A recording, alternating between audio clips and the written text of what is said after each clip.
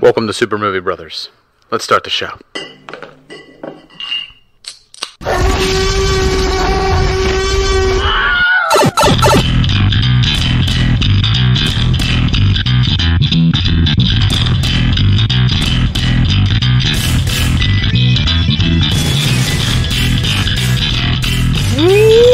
Welcome to Super Movie Brothers. I'm your host, Super Movie Brother Dave. I'm your host, Super Movie Brother Jay. Had to put a little bit of extra gusto in that welcome because I'm excited. Yeah. You're excited. We're fucking back, baby. Yeah, for the first time in like 2 weeks, you and I are actually getting to record with each other, and I'm just snapping a beer open for the occasion. Goddamn right. So, man, it's been a couple weeks since you and I got to sit down and have a palaver, have a chat, have a talk about movies and all that jazz. You've had a great time. I did. Going to Disney. Yeah, I'm not going to. I had a horrible time with my new job. I'm not going to recount like my Disney tales because if people listen to the last episode that came out just before this, me and Lauren reviewed the ride Rise of the Resistance. So, yes, check that out. There is spoilers in there if you care about the stories of a Disney ride. I think you can look that over. Yeah, come on, yeah, that's fine. It was a lot of fun. We had a lot of fun in Galaxy's Edge. Just a fun vacation. All in all, my daughter, she just lit up. She loved every minute of being there, and she got made into a princess. Everyone called her princess, and I refuse to call her princess. She's still a monkey to me. So, but we did have a fantastic time, and it's tough getting back to work. I believe it. Disney's a type of vacation where you're walking 10 to 12 miles a day, and you are just go, go, go from the second you wake up to the second you go to sleep, and then you come back, and if you don't give yourself a few buffer days, which I did, but I still feel beat. I am not with it when I'm at work right now. Like, I am still out of it, still in vacay mode, the old brain. So it's really hard. It is. Adjustment. It's I know. tough. And you took a couple weeks off before starting your new job, so I did. And, I was still somewhat kind of training and learning a couple things about the job, but full on, as soon as it started, I went into full high gear with a lot of travel. The thing was, there was just no time to breathe.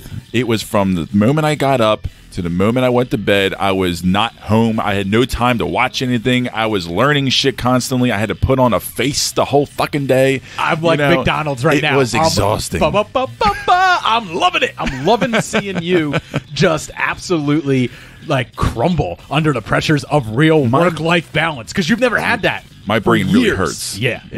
It's gonna. It's gonna. It's like mush. Wait until you have your own place and you're paying like a shit ton of bills and stuff like that as a result of this job, and then you start feeling like the crushing pangs of debt on top of just the normal work life stress. I won't leave my house. I'm just gonna be a hermit. It's gonna be great. You're gonna love it. Welcome to adulting. Yeah. It's the thing you waited for your entire life. This is very different. You've now arrived at it, and it sucks.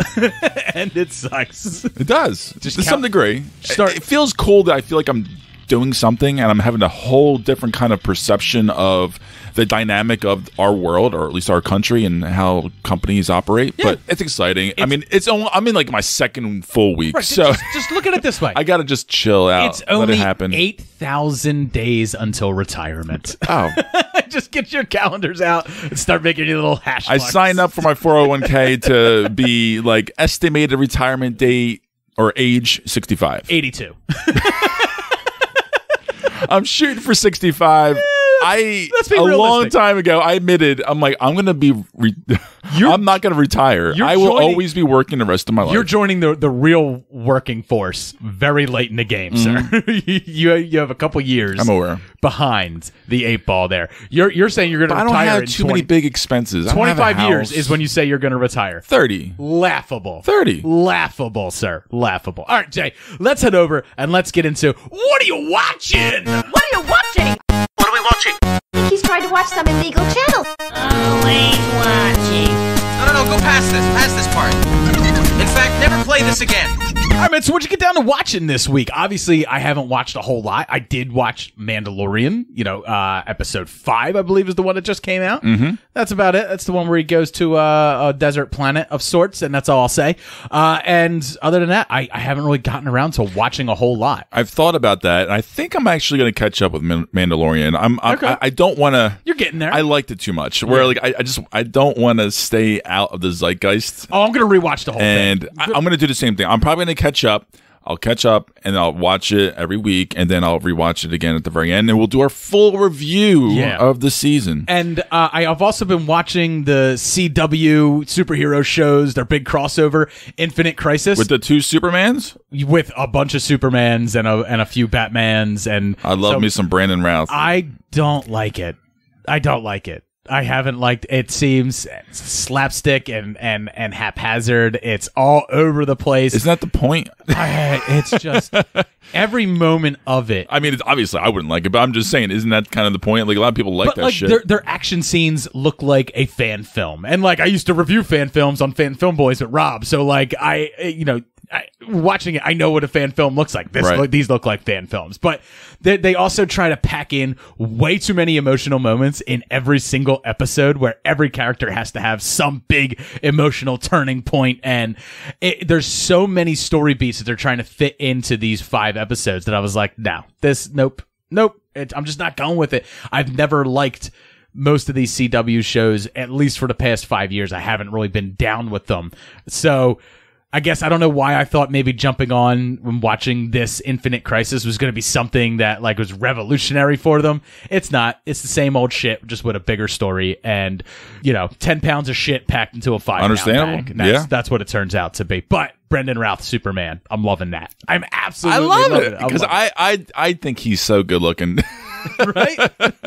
He's just exactly what I think Superman looks like. And of course, rumors were that back in the day they had the digitally reduce his package in that Superman was outfit. That a thing? That was a thing. That was a thing on the mid 2000s internet, where it's you hear Brendan Routh's got such a hog that they had to reduce the size of his Superman britches, because on that silver screen that thing would be looking big. Although now, knowing what we know about Justice League and how much it costs just to remove a mustache, oh my God, we know that who would have thought? Yeah, I know. We now know that they did not have to go back and digitally reduce his hog. He's just wearing 4 pairs of tighty whities, just to strap that thing down. It's taped down the side of his leg.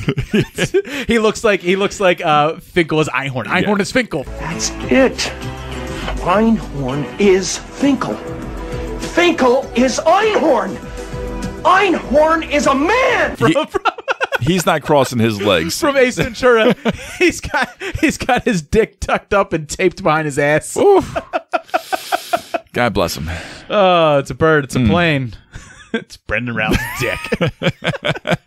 All right, but so that's really all I've been watching, man. What have you been getting down with? What have you been watching? Yeah, honestly, not a terrible amount, but I have caught up with 2 Netflix releases, The Irishman and Marriage Story. And I'll start off with The Irishman because it's been out for a little while now. And obviously, this is something to talk about. But at the same time, not many people overly buzzing about. It's one of those kind of movies where it is very long, right? It's obviously 3.5 hours long. I think it does go by pretty swiftly. Right. It's the mob's version of Titanic. Gotcha. Yes. Now, the final chapter, I would say, or the final act, it does shift gears into a more one-note, somber take, and it does. I understand what they're trying to do. I just didn't really care. So the problem with this movie, for me, even though it's so beautifully done and executed and acted, so it's good. It's really fantastic, and there's moments and scenes that are absolutely exceptional. I think as a package, you ultimately just walk away feeling, I really just don't care that much. Well, so that was my thing. That's kind of the in a nutshell, the problem with it.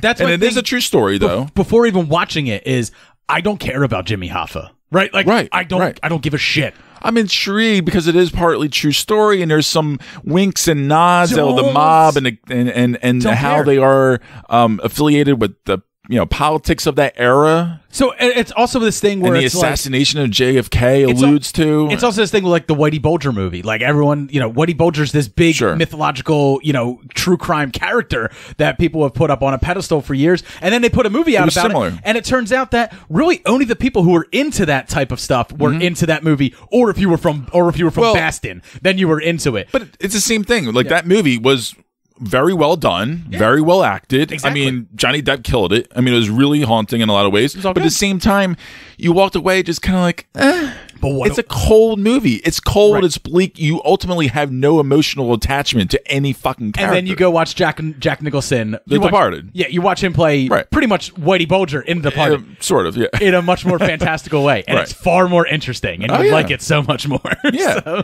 Because it's more rewatchable. It's more fun. Yeah. It's more engaging in some ways. But like, and this is funny coming from me because Mr. Serious and Mr. Drama, like normally those kind of things I resonate to. I've changed you. I've changed you. Just like my crooked dick has changed some women's trajectory in their vagina. Hey, Lauren, I've changed you. She signed a contract for that dick. Legally binding. Legally binded that dick.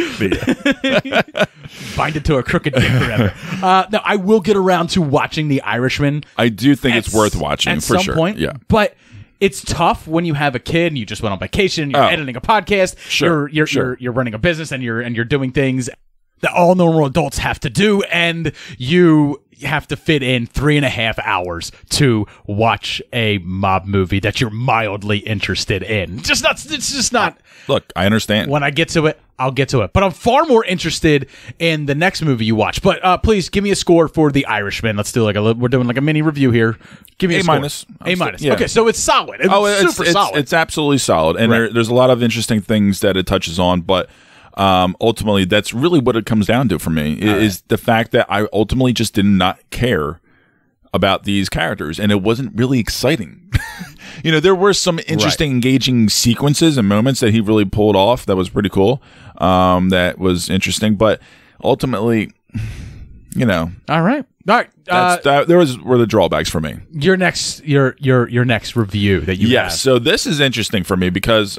Marriage Story, right? Marriage Story. Adam Driver, Scarlett Johansson, Noah Baumbach. I have I'm a fan. I will say that I'm a fan. I liked Before we lot get into this, of his films. Do you think like big Hollywood is kind of scared given the level of directors that are now being drawn in by things like Netflix and Hulu and Disney Plus and stuff like that? I mean, they are big Hollywood, so that doesn't really count. But like Netflix is drawing in some big names. But this is my theory.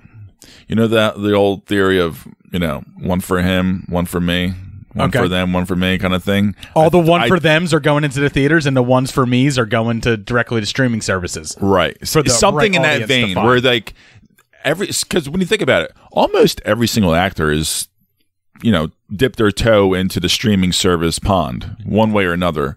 Well, the big ones, at least it's starting to get to that point. Yeah, and so it's becoming a little bit more acceptable. Right. Okay. So I think you're not getting much flack from Hollywood from doing that anymore. It's also interesting to some degree, perhaps, but not really. That Netflix just purchased a theater to release their. Did they? Yeah. And you know what that's for? That's simply just to make sure they can get award considerations. You need to have a certain number of screens to get award considerations. What is it, 350 screens or something like that? You just have to stream your movies through theaters for X amount of period of time or something like that. I don't know. I'm sure that's why, but it's interesting, like, because we're not going to talk about this. I think they're going to at least dabble with the theory. But what if they bought a movie chain? Their own chain, of course. And they might. What if they bought a chain? They have that kind of money. Right. Because apparently they have more money than God. They have way more money to spend in marketing for awards campaigns. You think Netflix is actually making money? Hollywood studios. I think Netflix has been backed by some big people. They at least spend more money. They spend the money. They have the money to spend. They may be profitable someday, but I don't think my $6 or $7.99 that they're getting a month and everyone else is really going into paying for some of for something like Six Underground. I don't think it's paying for something like that. I know. And I don't want to see that movie. I don't think Netflix has ever operated in the black. I wonder. Like I'm assuming that they operate in the red or yellow areas. Sure. at least for a while. You know, there's a good chunk of years that I think we're definitely in the red or yellow, as you say. But, you know, I don't know. I don't know what the whole. I don't understand this. Right, but it's weird because you know how much money they're spending on this kind of stuff. We'll talk about in news how successful Disney is this year, and we know how successful or not successful Warner Brothers has been. I mean, obviously Fox got bought out. We see their numbers. We know what their movies make. And the fact that so many streaming devices or services are actually being created, Apple, Disney. They know there has to be real money being made by Netflix for them doing this. Somewhere. I'm sure there has to. I don't know. It has to. I think it's one of those kind of things. I don't get it, and I know there's a lot of people out there who don't get it as well. And I know that Netflix is purposely cagey about it. So, and that's part of the allure, right? I guess that is part of the allure. And I think it's also part of what pisses Hollywood off a lot. It's like, they're very secretive. Yeah, where it's like their numbers are out there for display, and Netflix is just like, we just had 150 million people watch this movie on, at midnight when it released. As long as it doesn't turn into like Movie Pass. Exactly. Where it goes belly up out of nowhere. Exactly. All right. Which could happen. Marriage Story, Jay. I'm sorry to derail you. No, it's fine. So it's just funny that our two big movies this week were Netflix originals. So true. And Noah Baumbach, he is the writer and director, and this is based on his own divorce. So it's interesting, and it's very, very semi-accurate. To be honest, because or Adam Driver plays him essentially, as a director. And a writer, and based out of New York, and he is married to Scarlett Johansson, who is a actress of some sort. She's not really a big star, but she's a good enough talented actress where she's doing a lot of theater, working with him in New York, and she's kind of took a blind side to LA when they had a child.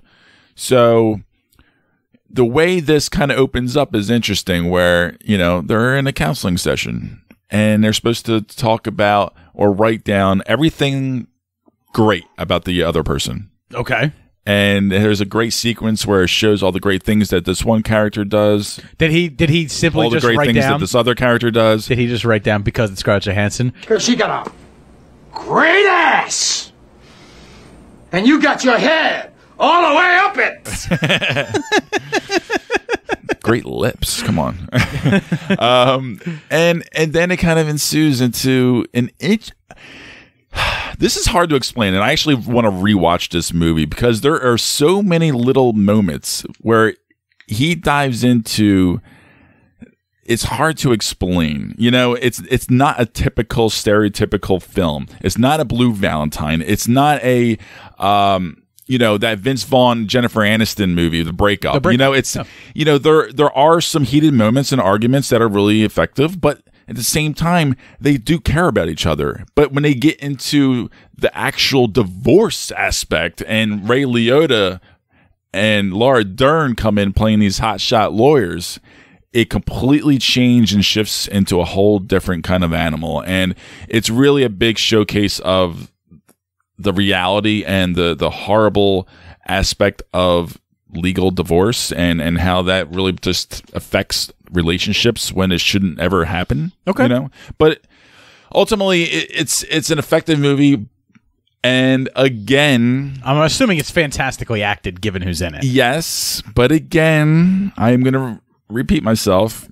I ultimately really just didn't feel anything for these characters. I just didn't care for these characters that much, and that was the most daunting and shocking thing that I came across when I watched this movie. Isn't Johansson nominated for this, or was she nominated for Jojo Rabbit for this Golden Globes? This, okay, perhaps both, possibly both. It could be both. Yeah, it's true because she's lead actress in this movie, supporting actress with Golden Globes for JoJo. Yeah, which would be a comedy. This would be a drama. So they separate those categories. They could do that. Who cares? But either way, you don't care. This is one of those movies where I know I feel like I could have missed a beat. I could have missed something. I could have been in the wrong state of mind when I watched this movie, Is it weird that I don't want to watch this movie and then go see him as Kylo Ren next week? Like, I don't want to watch this movie with him and then go watch that. Just like I couldn't watch Girls, like, before going to see Star, because then all I see is his character from Girls. Like, it's almost like I don't want to be tainted. And the problem is he looks exactly the same. Yeah. He never changes his hair. Right. He doesn't wear any kind of weird yeah. makeup. He doesn't wear any kind of crazy weird clothing or change Like his voice. It's tough to Which watch something is- like This Is Where I Leave You, where Right. he's such a fun character and stuff like that, and then go watch him as like Kylo Ren, where you're like, I fucking But hate it's you. actually really impressive for him as an actor, right? Because he's able to for sure. pull that off. Oh, for Like, sure. That's really hard to do. For sure. Have the exact same fucking look, but actually pull off a character in a different kind of movie. I'm not every sure if single he's time there around. yet, but he actually probably will be one of our top actors of like. And our who would have age. thought? Who the fuck would have That ever this thought? tall, gangly, awkward dude who like used to be a Marine, but like is like you know what he reminds me of? he's so weird and awkward, but I love him. He's replaced what Adrian Brody wanted to be, I think. Yeah, exactly. Yeah.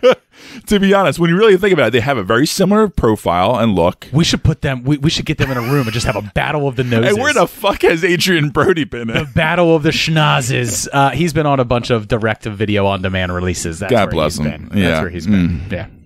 Him and Cuba Gooding Jr. after they won their Oscars, all downhill. Jay, just score Marriage Story for everybody. I'm loosely giving this a B plus. Okay. Because it could go up. I don't like the way you grade. I hate the way you grade. I'm giving this a solid B plus. This could easily go up after a second viewing. I need to watch it again. I was very tired when I watched this movie after a long day of work. So I could have been A 2.5 hour not long the- movie after a long day of work. See? Now I know. You're starting to learn why I don't So, watch as much as you do. I don't judge me, but I promise you I will refresh my grade after I watch it a second time, and I'm sure by that time Dave will be giving his score to this movie as well. I won't score it after you've scored it. If I didn't see it when I saw it with you, because I feel like I might be tainted by maybe your views and stuff like that. I won't give it a score, but I will give impressions. All right. Okay. Let's head over and let's get into our news.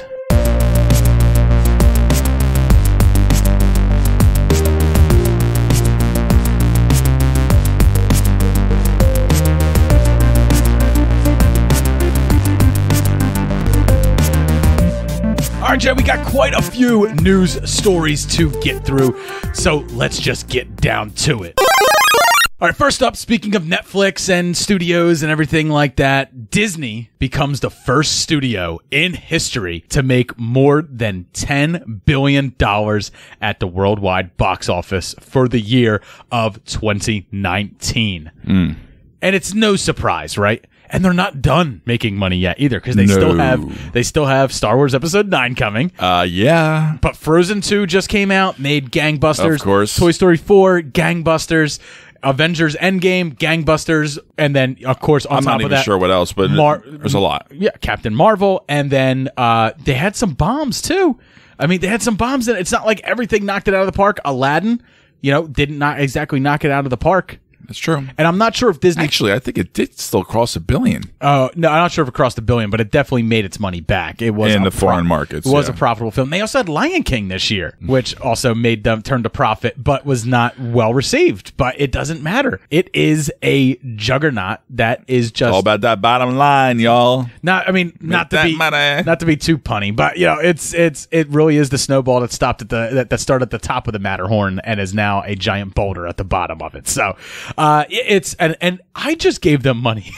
Like a lot of it. A lot of it. By going to Walt Disney World. So I can see where some people get it in their heads that it is the big bad evil corporation, because it does seem like they hold a majority sway in our entertainment, and they are, Which is normal, right? There's always going to be somebody. right, but they Disney has a lot of hand. they are bringing us kind of like a singular vision of entertainment where there's not a lot of room now for the little things. And that's where Netflix, like we were talking about, and Amazon Prime, that's where they shine now, because this stuff can't stand toe to toe with that stuff. I mean, so much so that Wonder Woman was supposed to come out in December of 2019, and they moved it back into the summer now.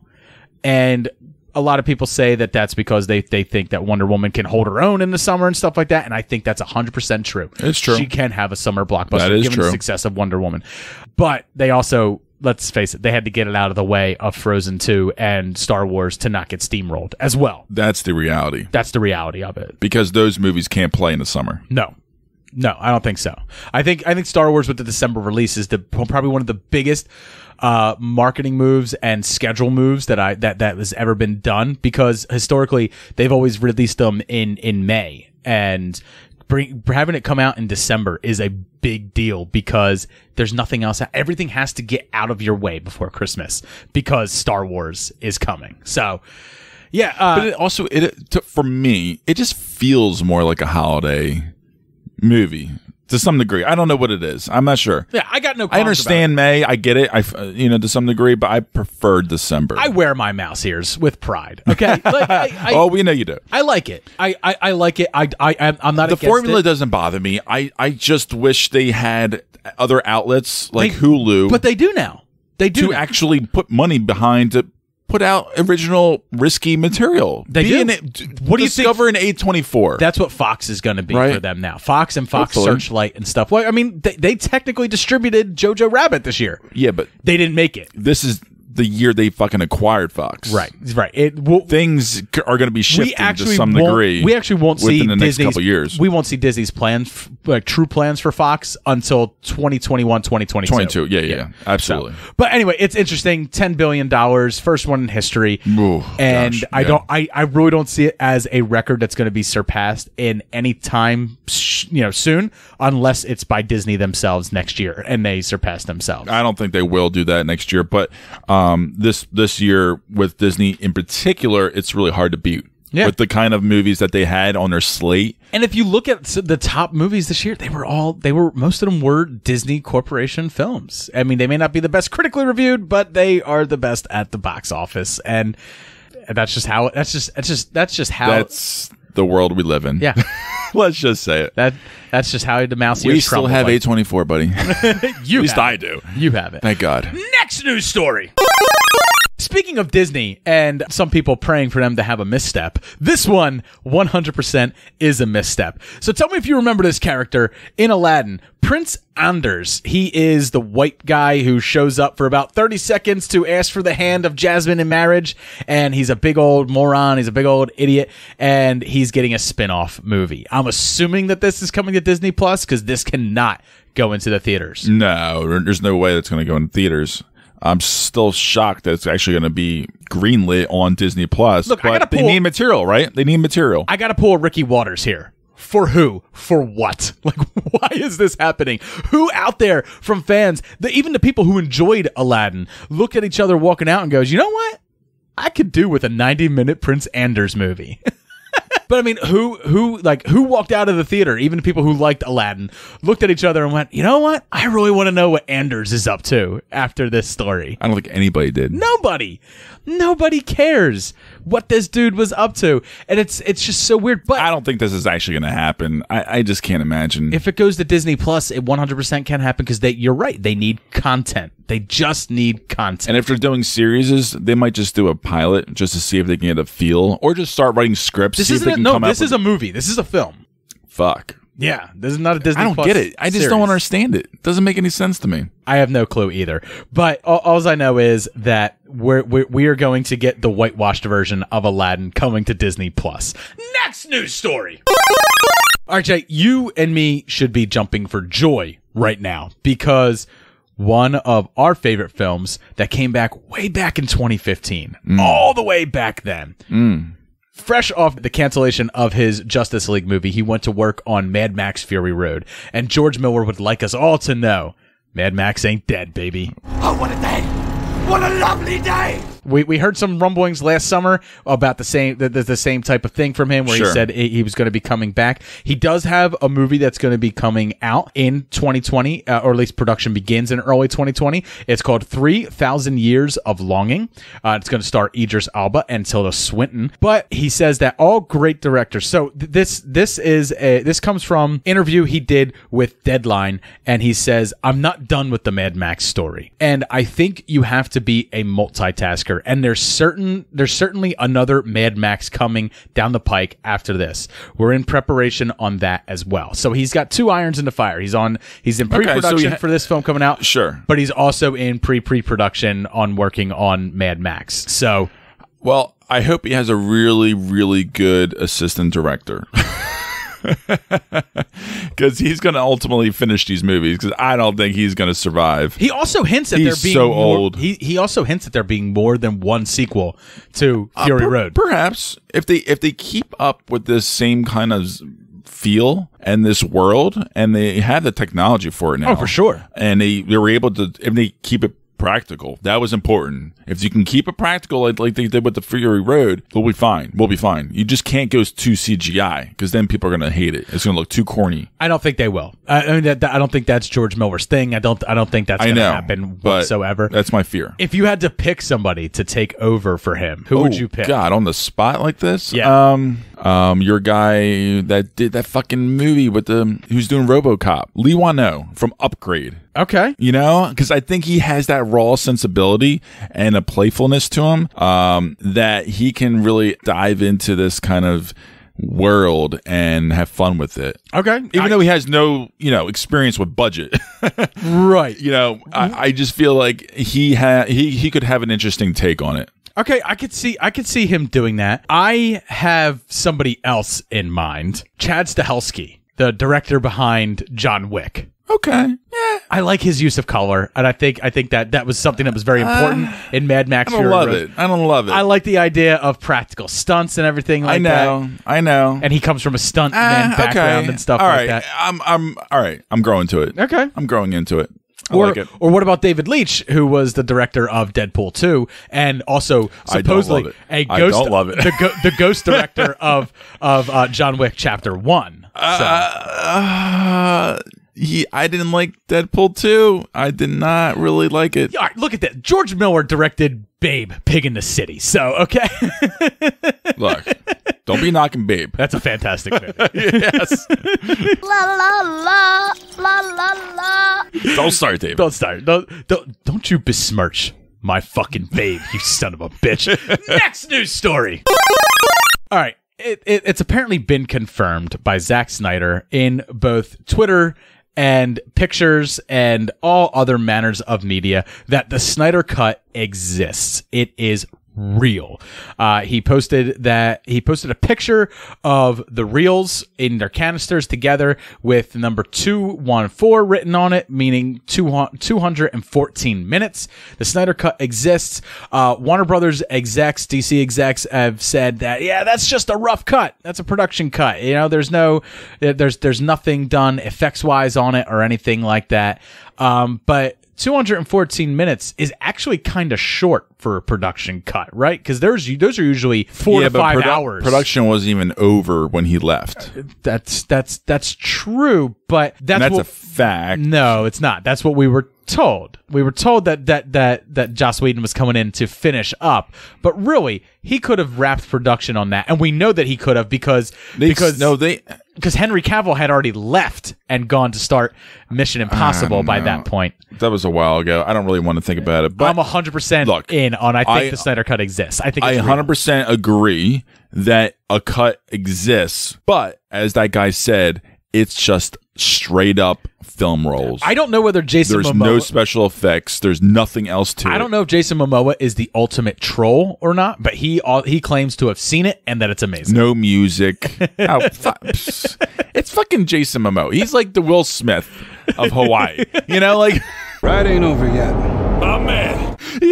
He's always Mr. Uber excited and positive and fun and happy-go-lucky. A lot of the actors are now getting behind He's a company man. He's not going to be shit-talking on him. A lot of the actors are now getting behind this and basically talking about how they would like to see the release of the Snyder Cut. So a lot of the actors that were in the film, this needs to go away. I'm done with this. It's not going. I'm really like we talked about this already. If it comes out, we will watch it. Yes. I don't want to pay money for it. Like, I don't want to do anything extra or whatever. I'm not jonesing for it. But if it comes, it comes. I don't want to keep talking about this. Even Diane I can't Nelson, believe it's still out there. The former president of DC Entertainment, had come forward and she tweeted #release the Snyder Cut. I think there's a lot of people in the know. She's just trying to save the brand. That's what she's doing. She's trying to make light of it. She's the former president. There's no reason to save a brand. All right, so I guess it's the opposite. Yeah. Okay. Yeah. All right. Look, here's the thing. Warner Brothers, you have a partnership with HBO. Mm-hmm. and HBO, you have a streaming service that's starting. What better way to get a shit ton of people from the internet to at least This probably isn't even edited. Who cares? Just put it on HBO. Put it on HBO Max or whatever it's going to be called, and let's just put this to bed. Let's all see it so we can go, it was a little bit better than the other version, but not by much. But without the special effects, like how else are you gonna finish it? Just finish it. You have to put like 40 million or something or more into it. It's not going to go away, though. It's not going to go away. And if you get enough people on that streaming service, HBO has to purchase it from Warner Brothers, though. But ultimately, I think Warner Brothers is looking at this like, I don't think it's hurting our brand. Fuck it, let them talk. I think people are going to still see Warner Brothers movies. Well, thanks, Jay. Next news story. All right, Jay, Warner Brothers has come out and they've given updates on their release schedule. So Matrix 4 will be getting a release on May 21st, 2021, while the Flash movie with Ezra Miller, and we did do a news story a couple months back where he talked about how he was involved in the scripting process, and I remember he said something about reaching out to Grant Morrison and stuff like that. Like, he's been working hard behind the scenes to make this happen. He never went away, and he may actually happy for him. He may actually see the fruits of that labor.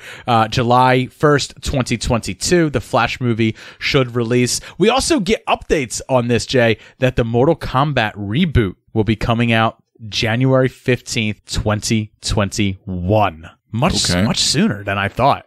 But that was filming in Australia right now. I believe they may have even wrapped principal photography soon. So or at least they will be wrapping principal photography soon. Then they'll go into the effects and it'll be getting a January 2021 release. I'm excited for that.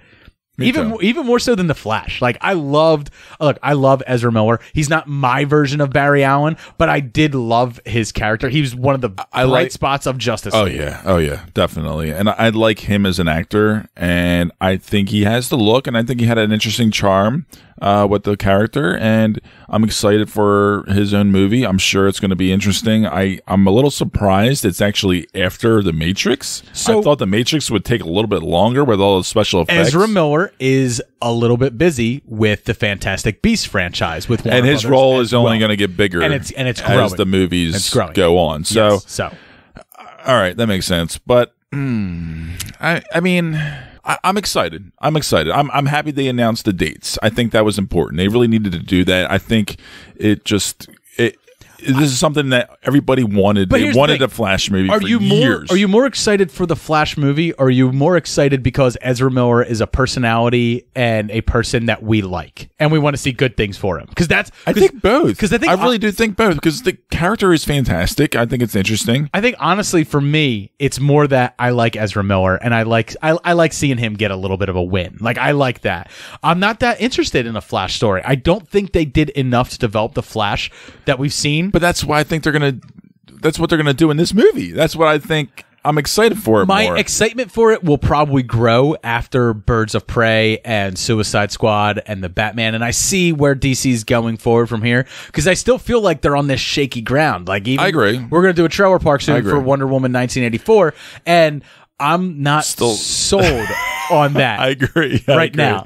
So, but I've been sold on a lot of things that, like, I wasn't crazy about Aquaman. Sorry, Duty. I know you loved Aquaman. I know it's your favorite film of 2018 and whatnot, but I loved Shazam. Please get your eyes checked, Duty.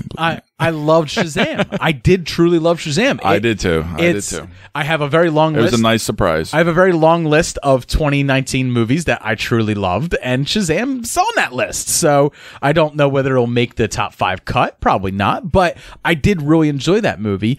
And the Joker did something interesting and different, and I like that it's showing that at least Warner Brothers isn't afraid to take a risk here and there.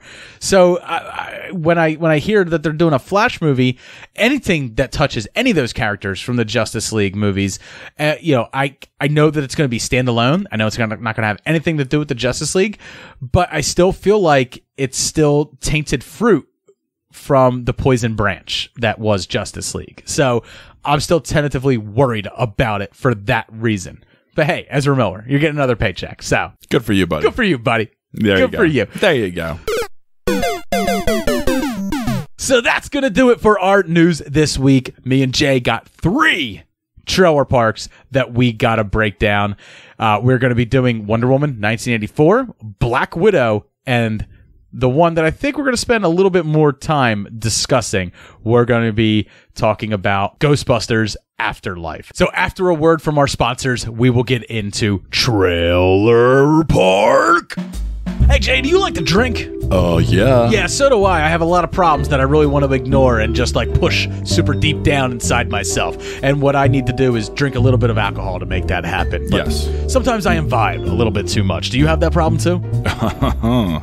Daily. Yeah. Well, now that you have that new job and you know what real stress is. Yeah. Something tells me that you've been drinking a whole lot more. Luckily, if you are like us, you're stressed, you're sad, you're depressed, you drink a lot, or maybe you're just a happy son of a bitch and you like to go out with friends. Maybe you're popular. Maybe you have a lot of friends. Maybe you go out to the bars frequently, but you have this pesky problem where you're over 30 years old and now you are feeling the effects of what is known as a hangover. True. Or if you have some family members in the holiday season that need some stocking stuffers, buy them some Blowfish. That's right. It is a great stocking stuffer, and I guarantee you with all of the holiday cheer, they will need some themselves. So use our discount code SMBFish for your 15% off. Absolutely. So head over to forhangovers.com, use promo code SMBFish, get your 15% off of the Miracle Hangover Cure. And if you're not much of a drinker, but you know someone who is, stuff one of those in their stockings.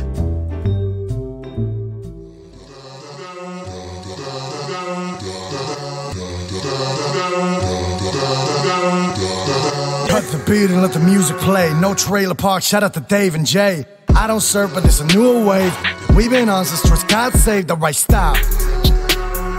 I don't wanna flow until I know that the bass drop. Welcome back to Trailer Park. Me and Jay got 3 trailers that we're going to break down for you. But before we get into those, there was a trailer for, or at least a teaser trailer for the latest and possibly last Daniel Craig. We've heard that so many times. Oh, it definitely is. 100%. But it's James Bond, No Time to Die.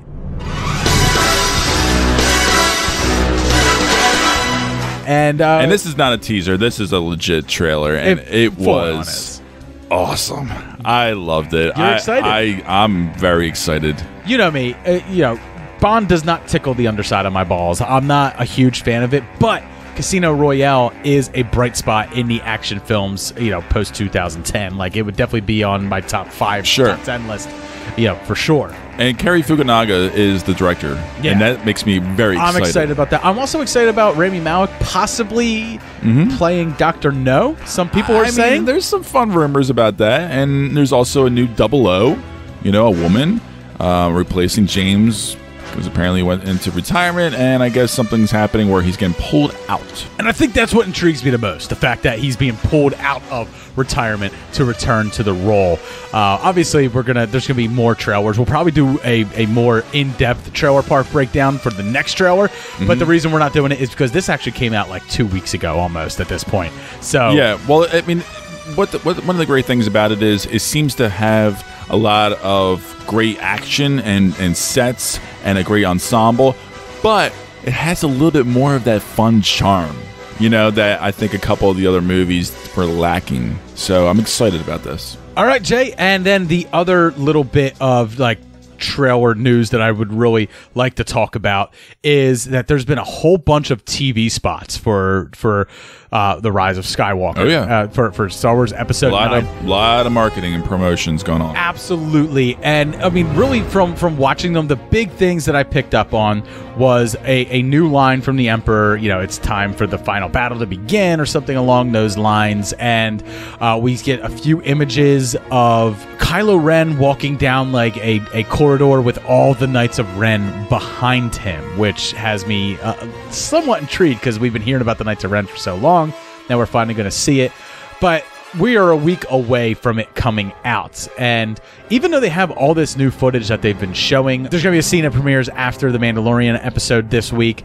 I think I'm going to actually avoid that one. because I'm so close to the release of it. I think I just want to go in and just enjoy it without. Right now, I have zero expectations. I have zero. I don't know what the story is, and I don't want to try to piece it together. I just want to go in blind.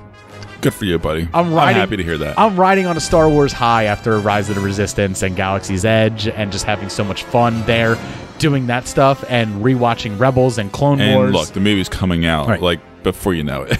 And I just recorded an episode on a mystery podcast. I don't want to say it yet because I don't think the episode actually comes out till like March or something, but where I talked about Star Wars expanded universe material and stuff. Like, I'm on like this Star Wars high, and I'm just I just want to I kind of want to ride this wave into seeing The Rise of Skywalker, and hopefully just bring tissues, man. Just please. I know. I get the feeling it's going to be a sad one. It's going to be a little bit of a tearjerker. I don't know how it's going to... I know that I'll probably cry just seeing Carrie Fisher on screen for the first time, because when we were on Star Tours, Princess Leia, the hologram, and I said this on the last episode, but like she popped up and she tells everyone that you're our only hope, and Lauren was the rebel spy that was on board our ship and stuff. So I looked at Lauren, I was like, she's talking to you, and Lauren had like a little tear in her eye, and I had a little tear in my eye. I still get teared up over Carrie Fisher. So that's probably going to happen when I first see her on screen there as well. All right, Jay, let's get into the trailers proper. Man, we're going to get started off with the one that came out first in this line.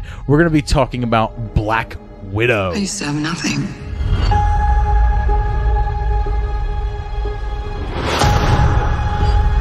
And then I got this job. This family. But nothing lasts forever. So what are you going to do? I've lived a lot of lives, but I'm done running from my past. I know you're out there. I know you know I'm out here. So we're gonna talk like grown-ups?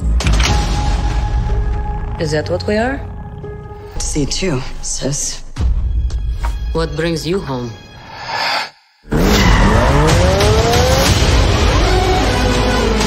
We have unfinished business. We have to go back to where it all started. Lucky us. One thing's for sure.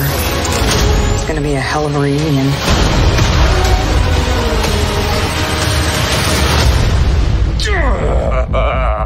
Still fits. Family. Back together again.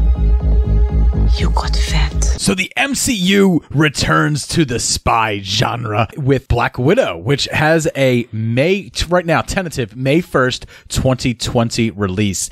It's being directed by Kate Shortland, and you may know her as the director of Somersault and Lore. That's pretty much it. Yeah, Somersault. That's which I saw, which was very good, but that was a long time ago. 2004, man. 2004. She's also directed some episodes of the Showtime show Smilf. But other than that, yeah, not a whole lot to speak of. Definitely nothing in the action. It's kind of shocking that she actually got this job, to be honest. But it's not too different than the Russo brothers being given the reins to so much when they did so little beforehand.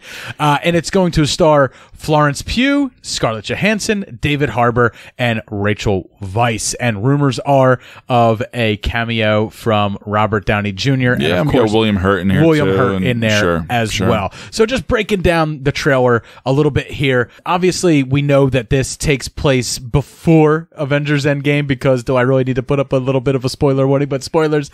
She has a bit of a competition with Hawkeye on who's going to commit suicide. She wins and commits suicide. All so that they can It's between Civil War and Infinity War. It's right after the events of Civil War, but before Infinity War is when this takes place. She gets drawn back into her old life, and we see that she comes in contact with Yelena Belov, who they do refer to each other as sister, but they could be assassin sisters, right? I don't believe that they are blood sisters. I believe that this has something to do with the Black Widow program, and she is another Black Widow. Now, she has another role in the comics. Yelena Belova is also known as the Iron Maiden, who is a female villain. So, but she's also the May Queen. Right. She's also the May Queen. Yes, Florence Pugh.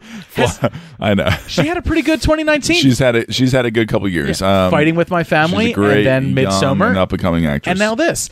But you may see a turn of her to a darker side a lot sooner than you may think in this movie. They may not be getting along as much given her history in the comics, but a lot of people have rumors that she will eventually take on the role of Black Widow and go forward in the MCU. Cool. And that's just kind of like, it's just some people thinking that and have theories about it. And then we see David Harbour, who will be playing Alexei Shostakov, who is the Red Guardian. What is it? Who are you? What do you want?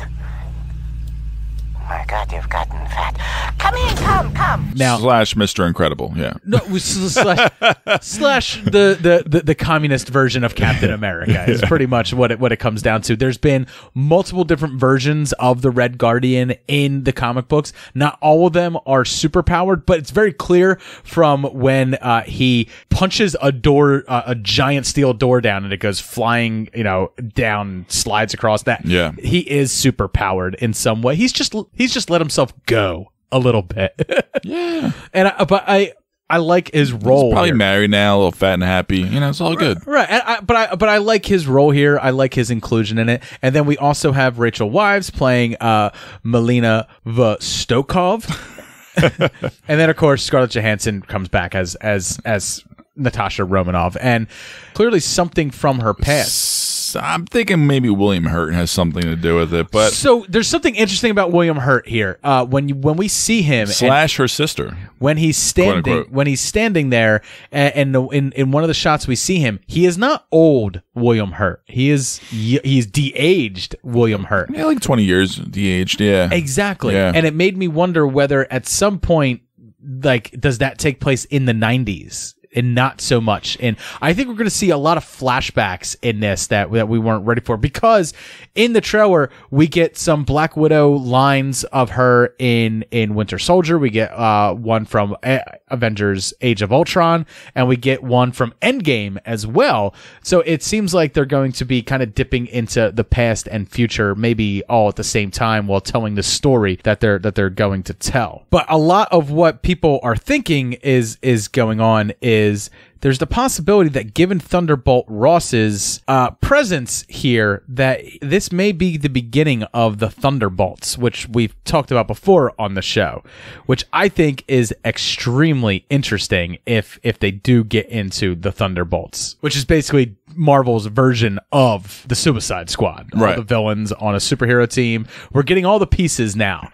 We have Winter Soldier over in Disney Plus. Falcon Winter Soldier, and he's been a member of it with Baron Zemo, also a founding member of it. Thunderbolt Ross, that's why it's called the Thunderbolts, because he's the one that kind of started the team, but he also was Red Hulk and a member of the team as well. And of course, Black Widow has been a member of the team, so it's possible that Florence Pugh could go on to be the Black Widow that joins that team. Yeah. We also get our first look at the main villain for this, which is Taskmaster, and big fans of the comic books know Taskmaster as the guy with the white cape and a white hood who carries a sword and a shield and bow and arrows, and he is a perfect muscle mimic of what he sees other superheroes doing, or possibly what she sees. There's some people who believe that Rachel Weisz could be the one behind the mask in this.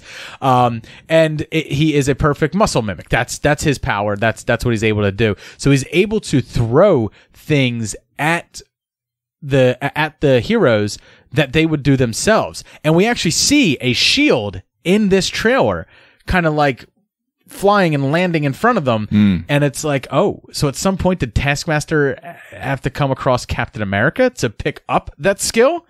And there's also some hints that he may have some Iron Man type powers behind him as well. Perhaps. But I don't like the design for Taskmaster in this. It's basically a motorcycle helmet with a skull painted on it of sorts. I like the skull idea, but I feel like they didn't want to do that because they already have the red skull, and that's a skull, and having someone just wearing a plain old white skull over their face, not so much. But this does give me hope, because one of my favorite relationships in the comics is between Deadpool and Taskmaster, both mercenaries. And now that Disney owns Deadpool, It could happen. And Taskmaster's It could here. happen. It could happen. It makes me a little happy. But I was not happy with the way that Taskmaster looked in this. But that will be the primary antagonist, possibly along with Florence Pugh as well. Yeah, so for me, overall, I enjoyed what I saw in this trailer. I just did not like the final shot of her falling down out of the plane or whatever, bobbing and weaving through rubble and other guys trying to shoot at her. I thought it was horrible and campy and terrible, and it just did not fit the rest of the trailer in the way it looked aesthetically. I agree, it doesn't fit the rest of the trailer, but everything I saw in this trailer up until that point, it's given me a Winter Soldier vibe. Mm-hmm. And I like that. I like the return to the spy genre. I like the idea of I think story. it's gonna. I don't like the idea of the possibility of the Tony Stark, rumored cameo that's going to be in it, because just let him die. Just let it go. Yeah, but he's still alive in this time. I don't care. He's going to make some type of an appearance. In for a penny, in for a pound. If my Tony Stark is dead, I don't want to see it. Yeah, I'd rather. It might be a game time decision move if they pull the plug on him or not. Absolutely. All right, so that's really all I got to say about Black Widow. I'm sure that a lot of people have more things to say, but that's really all I have at this time. Obviously, we're going to get a lot more about the story and why she's had to return to Russia, seek out one of her sisters, and also get Red Guardian involved to take down Taskmaster in future story trailers that we'll get. So, Jay, let's head into our next trailer, which is Wonder Woman 1984.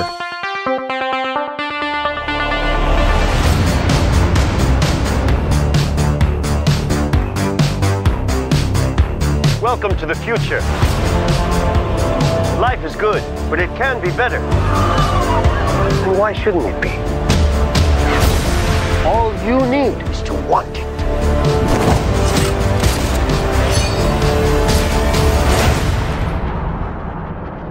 Think about finally having everything you always wanted. I can save today, but you can save the world. Steve. The world needs you. You know what you need to do.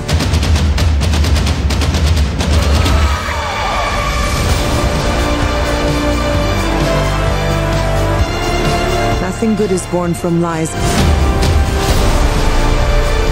And greatness is not what you think.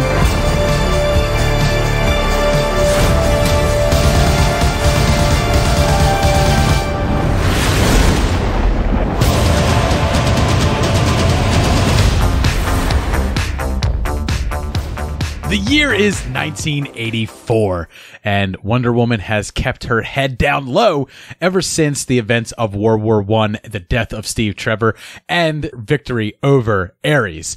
And we see a scene of her like kind of in sort of like a fight. She's in full costume, but she takes her tiara off, throws it at a security camera, breaking it, meaning she has kept a low profile. Yes. Keeping in line with what we saw Batman versus Superman, Dawn of Justice, where he was looking stuff up and he sent her the email that says, "Is this you?" Because there's not a lot of information on her at that time because she's kept such a low profile. Yeah, she's very self-aware, and at the same time, she really tries to avoid using her abilities so publicly. Publicly. When it happens, exactly. It has to happen, and she cleans up her mess afterwards. For sure. And the main villain in this film is going to be Maxwell Lord, who's being played by the Mandalorian's Pedro Pascal. He was a businessman who appeared in the 1980s in the comic books. He was an entrepreneur who went on to make millions, and he actually bankrolled and funded the Justice League mostly until he kind of saw superheroes as the ultimate threat to humanity and basically vowed to take them down to stop them from ever turning on humanity. He was originally didn't have powers, but he does get powers in after the Invasion crossover in 1989, where he finds out he has the mental ability to give people a nudge. He can kind of push people to do his will. It does come as somewhat of a cost to him. Usually he'll receive headaches or a nosebleed from doing it, but he does have a metahuman power. And I think they're kind of showing that in this trailer by that a little bit, that blue beam that comes down and hit him, because superhero movie, blue lights mean power, mean something. He's being imbued with something. So I think he may be, the aliens from Invasion may be giving him that power to do that, to take on Wonder Woman and give her the nudge. I also wonder whether he will be giving Kristen Wiig's Cheetah the nudge as well, because it's a bit of a mystery. So in the comics, there's always been multiple versions of Cheetah, but in the version they're doing here, I think that she's the one that brought Steve back. Possibly. But that's the vibe I kind of got. Sometimes, but I also kind of got a different vibe as well. So I'm not really sure. Sometimes in the comic, Cheetah is it's a horrible trailer. The way it's constructed. We'll get to that. I'm not a huge fan of this trailer, but she is a friend of Diana Prince, who in some versions she's imbued with magical powers and becomes a cheetah type person. In other versions, science gives her powers. We do see Kristen Wiig in kind of like a lab in this. So it's possible that she gets her powers through science, but she may turn on Wonder Woman as a friend, not just because of the cheetah powers that she gets, but because of Maxwell Lord's nudge to her. Sure. And then we also see Steve Trevor in just the best outfit, a tracksuit with a fanny pack. Like you can't get more like boring dad in the 1980s than that.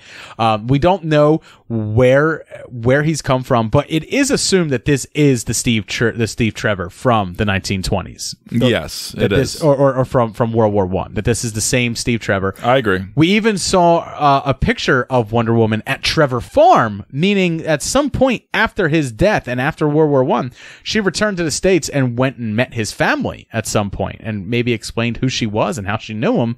But we do see a black and white picture of her at Trevor Farm. So we don't pick up a whole lot of the story on this other than what we know from the material that's building it.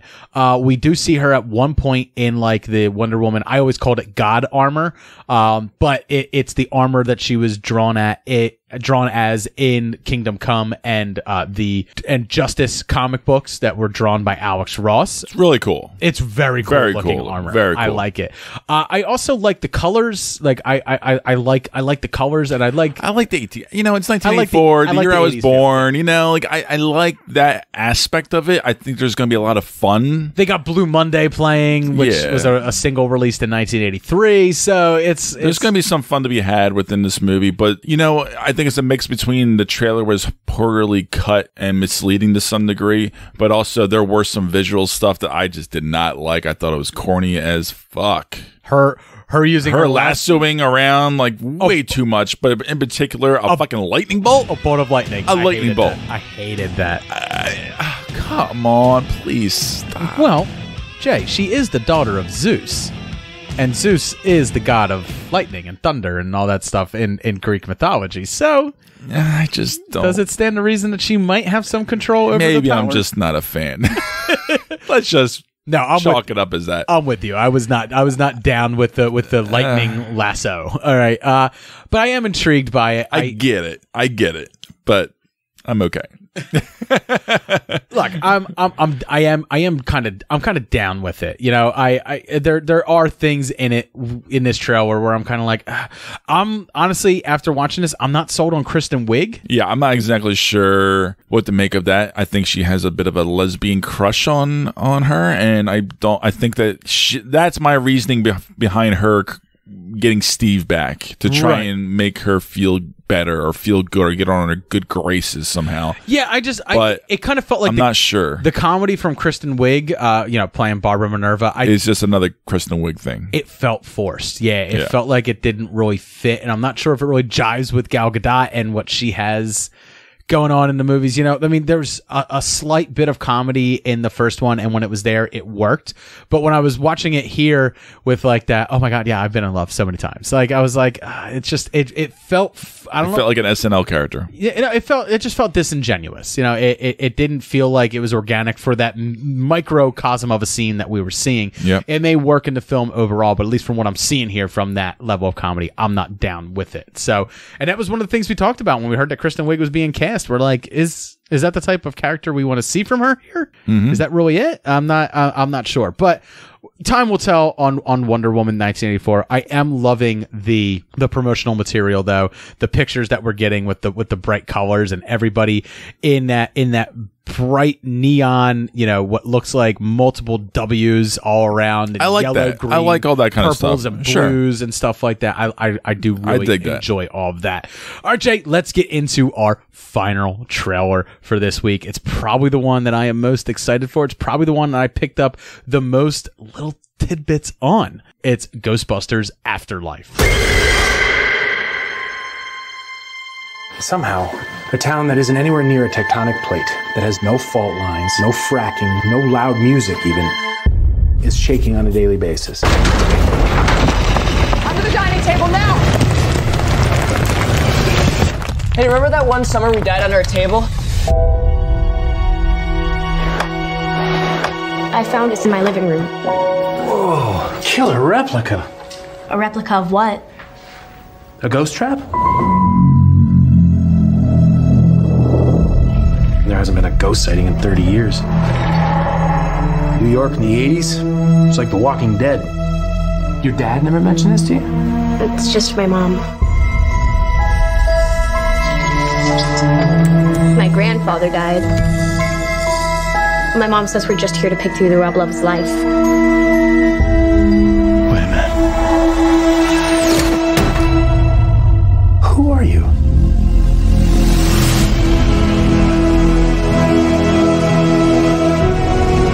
Call it fate. Call it luck.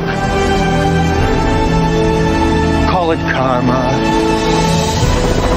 I believe that everything happens for a reason.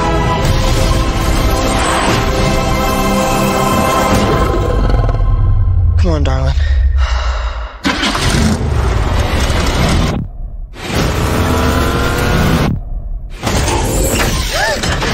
It has a gunner seat?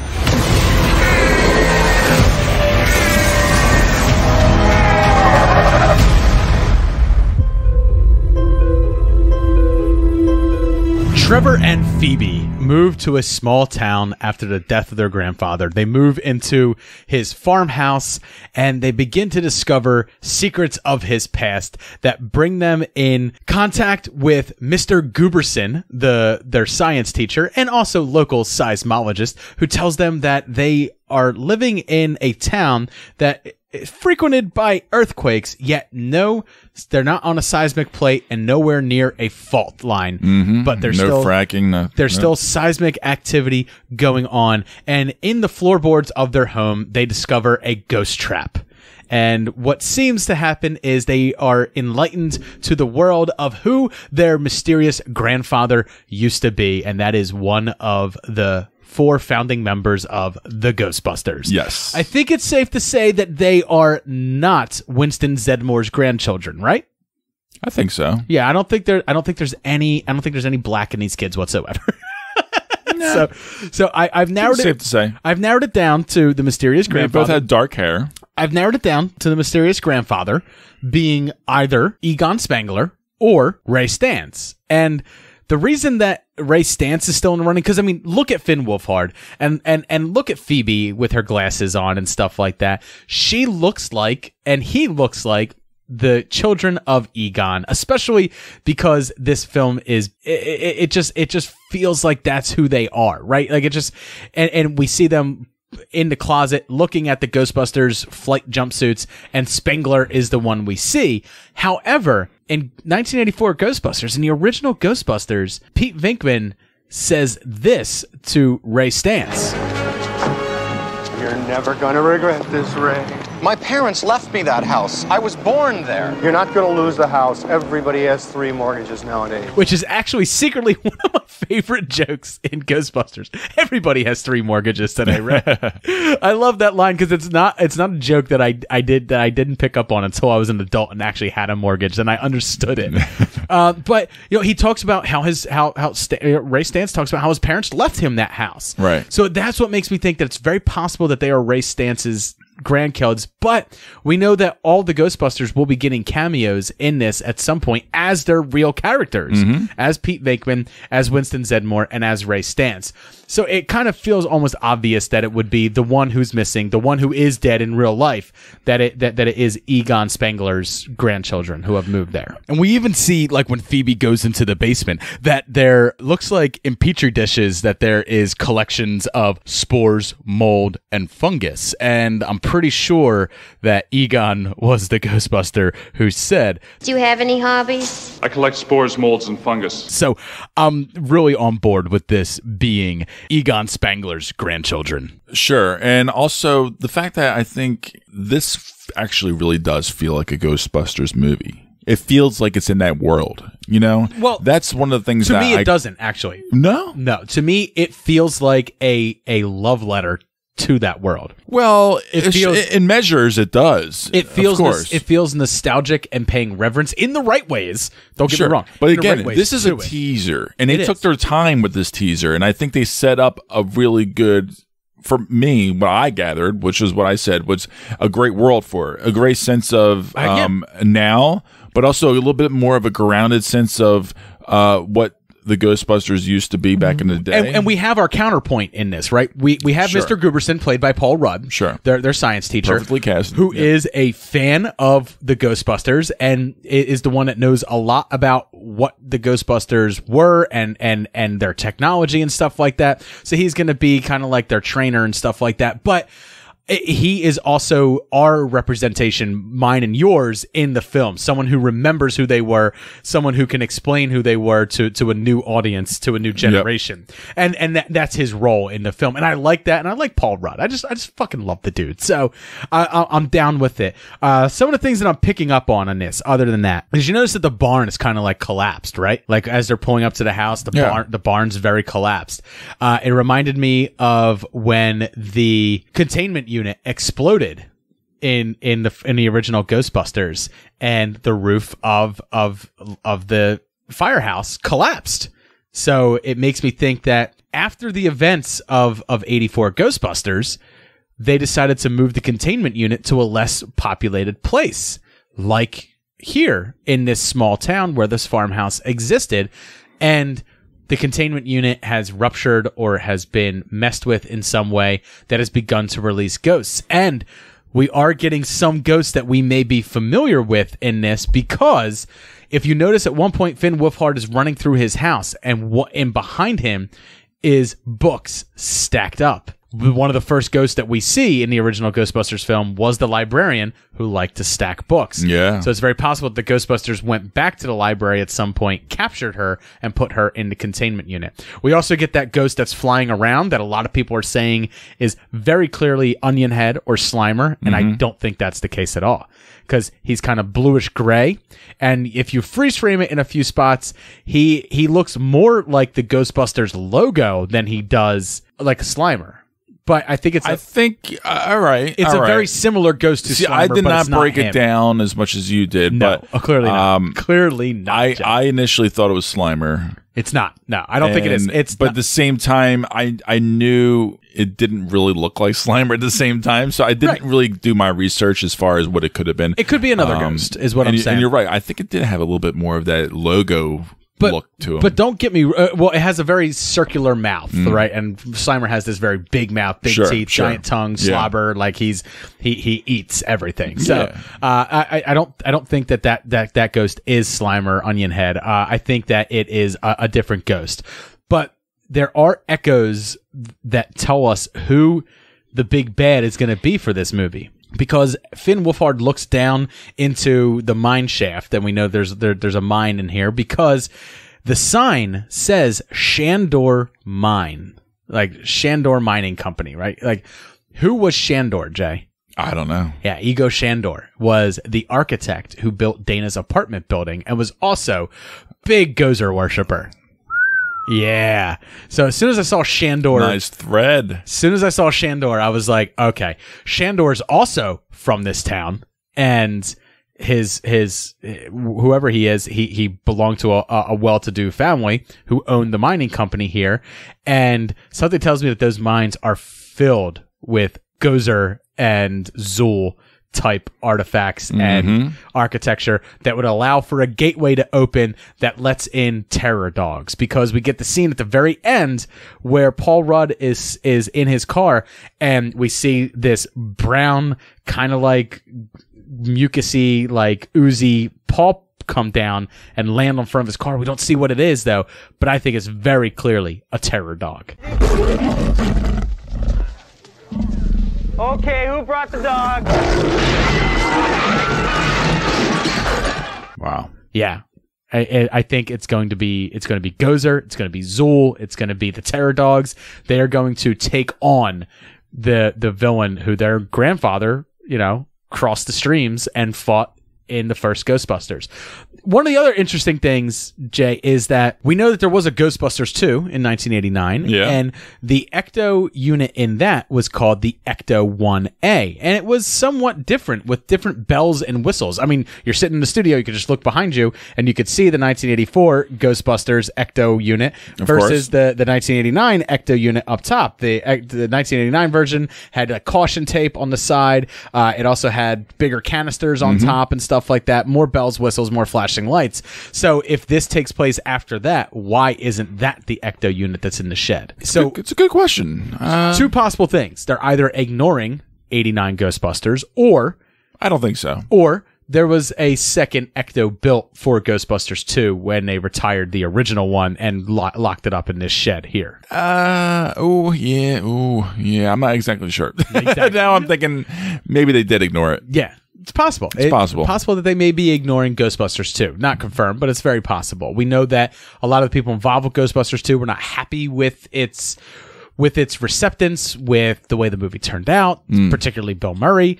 And one of the ways that they may have gotten Bill Murray involved is they told him, we're ignoring Ghostbusters 2. You hated it? Okay. It's gone. How about that? Right. Very possible. Terminator style. Right?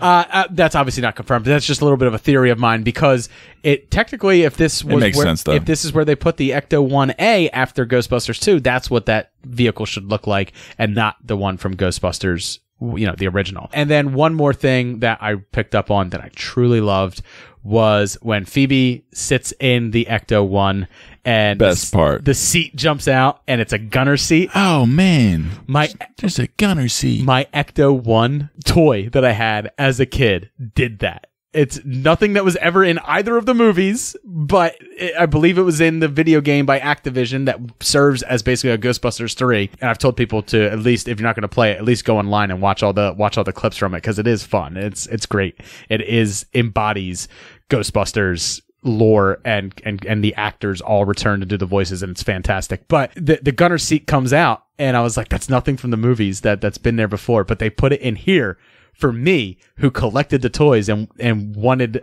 them to use the gunner seat. And you're right. And this is part of the whole love letter it's aspect. Part of the love letter of it all. And I'm excited.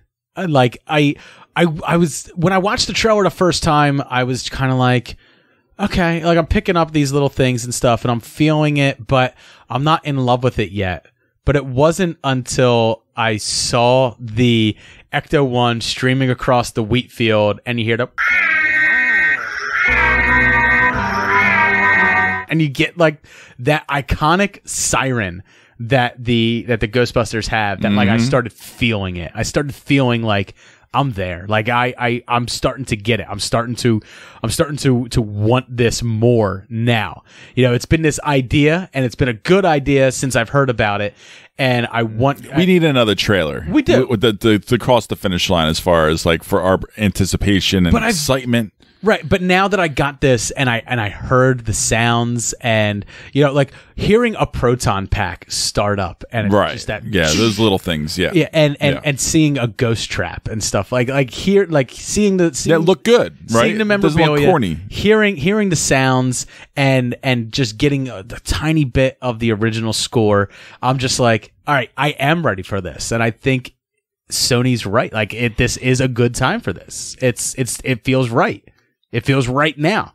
It would feel even better if you didn't do 2016 Ghostbusters, but you did it, and we've all left it behind. That's true. And we're far enough removed from it. I think so. It'll be 4 years after that. We can all go, no, that was an experiment that happened that didn't really turn out well, but now we got this, and it feels right. Feels what they should have done from the get go. I agree. And I like the actors who's in it. I like who's behind it here. We've already talked about Paul Rudd. I like him. I like Finn Wolfhard. And, they're also going to be having Sigourney Weaver show up in it, Annie Potts, Dan Aykroyd. So, I'm down with what's going on with it, and nothing sells me on it more than the fact that Jason Reitman has taken over the reins from dear old dad and is now directing this one. But let us know what you think of the Ghostbusters Afterlife trailer. Yes, please do. Reach out to us on Twitter at SuperMoviePod, on Facebook, Super Movie Bros Podcast over there. You can also reach us if you still use email. I don't know who does, but some people do. SuperMovieBrosPodcast at gmail.com. Next week, me and Jay will be in full Star Wars mode because we are going to be going to see The Rise of Skywalker and having a review for that. But our episode next week will also have our top 10 Star Wars moments. Combined list, Jay. We're going to have a combined list for our top 10 Star Wars moments. It'll be big. We got to keep the Star Wars momentum going. Just get us over the finish line. I'm currently... we're playing our part. Play your part. Play along with us. Interact with us. Tell us what you guys love. Double, because I am playing. Right now, I'm watching all this Star Wars material. I finished Rebels. I'm now back into rewatching Clone Wars, and I'm also doubly playing Star Wars Battlefront because they just had a new edition come out of it, the Celebration edition come out. So I've been replaying a lot of stuff in that, but I'm also still playing Jedi Fallen Order. I'm at the tail end of that game, and I'm just gonna ride the Star Wars wave right into my Thursday night seats and watch the movie. And yeah, perfect. I'm just down for it. So I want to thank all of you guys for listening. Have a great one. Cheers. Cheers.